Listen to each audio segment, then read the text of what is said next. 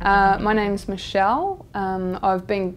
I graduated 7 years ago in 2009 and I'm currently working for TGM.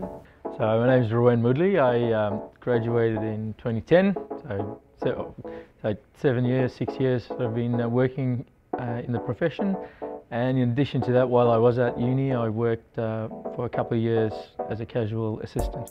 Well, when I finished high school, I wanted to go to uni and do a degree that had a really practical outcome at the end of it. I wanted to get a job at the end of uni, and surveying was one of the few degrees that offered that. Well, to be honest, I was finishing up my science degree and I didn't really know where to go after that post-science, and I was doing well in maths, and I just happened to see a course in my final year, Geomatics 1A. It required a lot of maths and I took it, and as I say, the rest is history. I think my role as a surveyor will constantly change as I develop skills.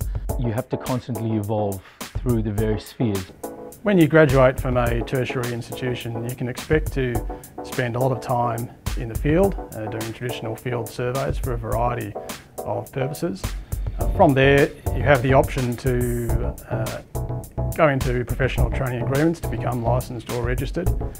At that point, you'll probably develop your skills and to become more project managerial and spend more time in the office and start to learn to advise clients and be more of a consultant. Now, obviously the next step is to move on to my PTA and become a licensed surveyor. So I've done one of my 4 projects so far, and I've got a couple more that are coming through. Who knows from there? I might stay with TGM. There's so many options once you become licensed of what you would like to do. By the time you become licensed or registered, you really start to become a dedicated consultant offering professional advice to your clients and the other stakeholders in a project. In terms of the community, there are boundless rules that we need to follow in terms of title, in terms of the cadastre, as we call it. And the moment we move away from that, it'll lead to anarchy. We have various planning rules, various surveying rules that we uphold and we try to maintain for the betterment of the community. I probably really enjoy cadastral surveying the most.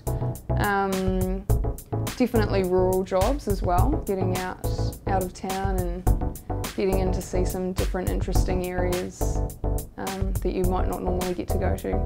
Yeah. The top level of senior surveyors are all 50 plus and they'll be retiring very soon, and it's very important that more graduates come through and improve the talent pool. Obviously the younger graduates that come through bring a lot more resources in terms of technology, in terms of innovation, and just the thought process. We need those graduates to come through, and it's important that they do. There is definitely a strong demand for new surveyors and graduate surveyors all the time. Ever since I've worked in the industry, there has been. We need graduates from universities to address the impending knowledge drain that we're facing from the retirement of licensed surveyors that we're expecting in the next couple of years.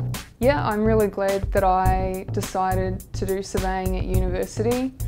It definitely gives me a really varied job to carry out day to day, and you get to work with some great people as well.